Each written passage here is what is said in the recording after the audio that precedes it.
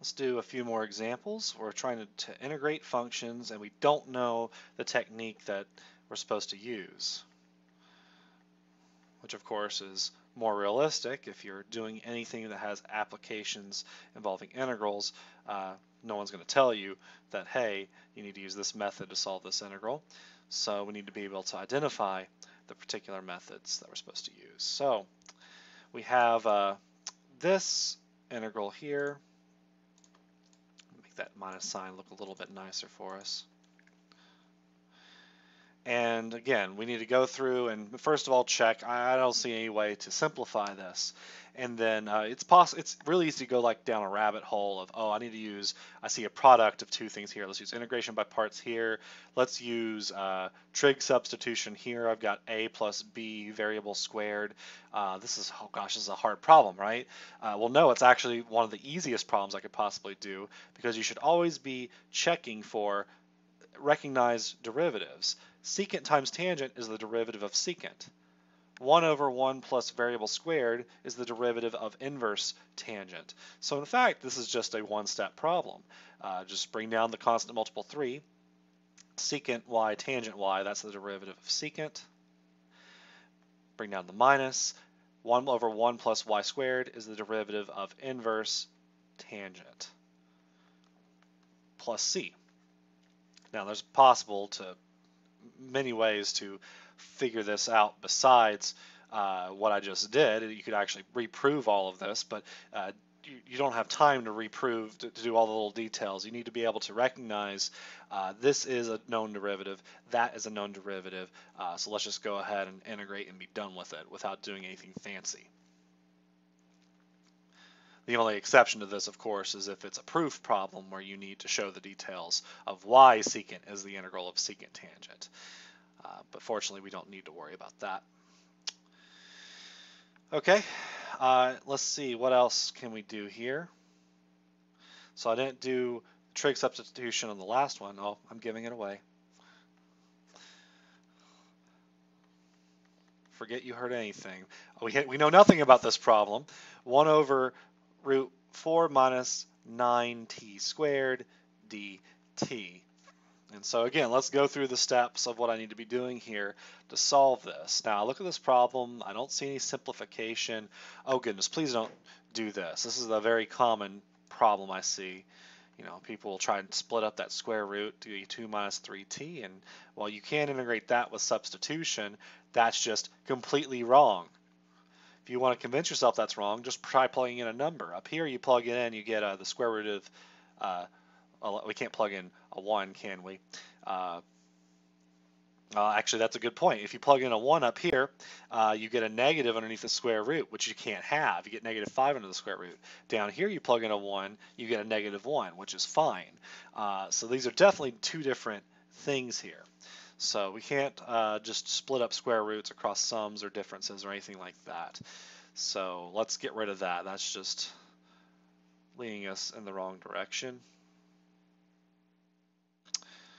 So what do I do then? All right, well, let's keep going down the list. It's not a rational function. I see a polynomial and a polynomial, but that square root messes up any hope of using partial fractions decompositions. Let's see. Now we're at, there's no substitution. That's the other thing. I could try and let u equal 4 minus 9t squared, but unfortunately, once I get that my du is negative 18t dt, there's a dt, of course, but there's no t on the top. If there's a t on the top, then this would be the correct way to proceed, but there wasn't. That was a 1 in the problem I was actually asked, which means that this process down here is also no good. Okay, well, what's next? Finally we get to, I recognize a minus, use the pencil, a minus bt squared. Okay, so when I see that form, I know that I need to take, let's let 4 minus 9t squared. And again, you always want to make sure that your 4 stays, because you can't change the constant, you can only change the variable. So you can vary the variable to make that a 4 sine squared of theta, which of course is 4 cosine squared of theta. And again, I don't want to spend a lot of time talking about details, so I encourage you to do the work yourself. What you should end up with after this trig substitution is the integral of 1/3 d theta. A lot of things will cancel when you do this problem, and that will end up being eventually 1/3 sine inverse of 3/2 t plus c.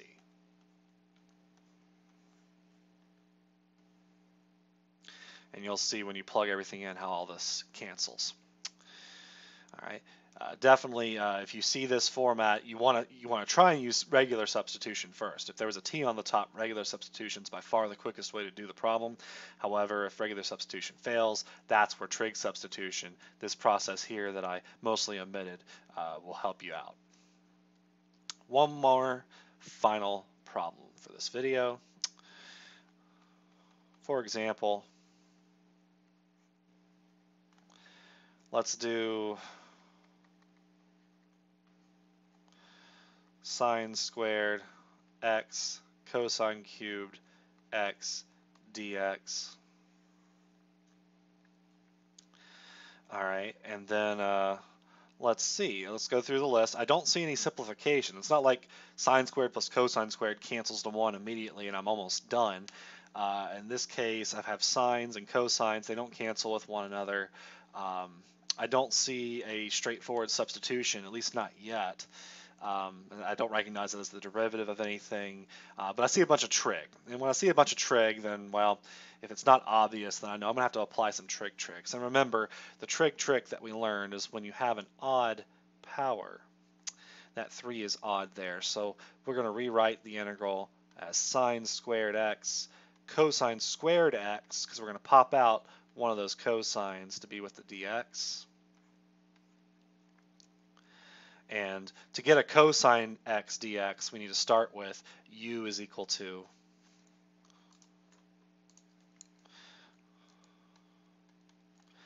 sine of x, and that will get a du as cosine of x dx. Now, of course, I don't have sines completely in the problem. I have cosines in the problem as well, and that's where the other trig trick goes. So before I even plug in that substitution I just said, let's rewrite the sine squared x.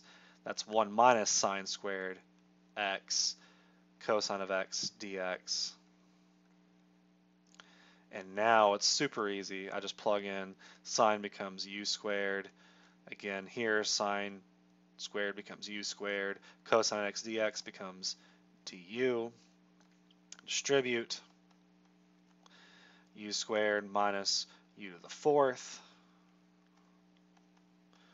1/3 u cubed, 1/5 u 5th plus c, and then finally we get plugging in for u 1/3 sine cubed x minus 1/5 sine to the 5th x plus c.